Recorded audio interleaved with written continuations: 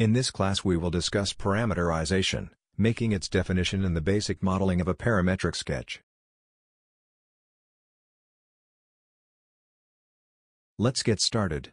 We can conceptualize the term parameterization as the decision process and definition of the parameters necessary for a complete or relevant specification of a geometric model or object.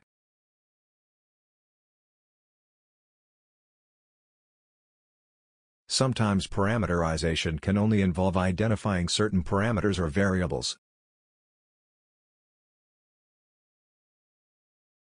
Using SolidWorks to demonstrate the parameterization definition, we will need to define some parameters and variables. In this way, before modeling, we will have to define in our object what its variables will be.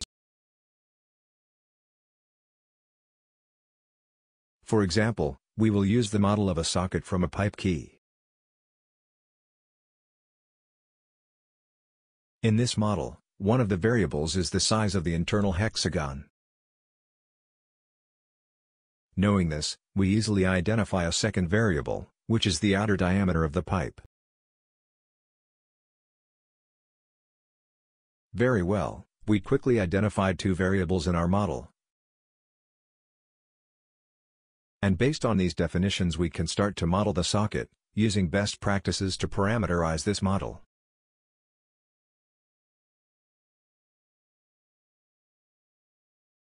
In SolidWorks, we open a new part file and create a sketch in the top plane.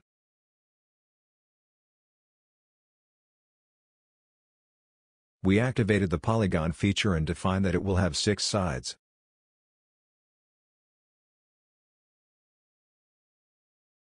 With the sizing tool, we add a dimension in the inner diameter of the hexagon, setting to the value of 15 mm.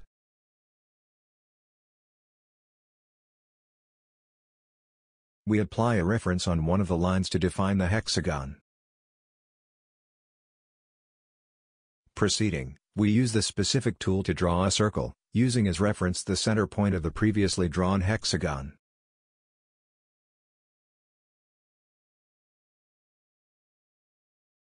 We set the diameter as shown. A good practice when working with parametric models is to always rename the dimensions or resources that we have, identifying as parameters or variables.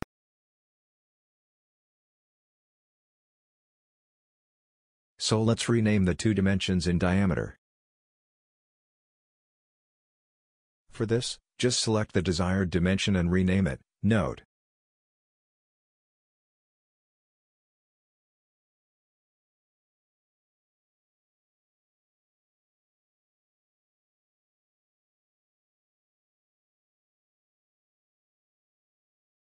save this template so we can use it later in the course. We conclude this class, where we define parameterization and start the use of SolidWorks, presenting this concept in practice. Remember that it is always advisable to know which variables and parameters the model will have before starting modeling in the program.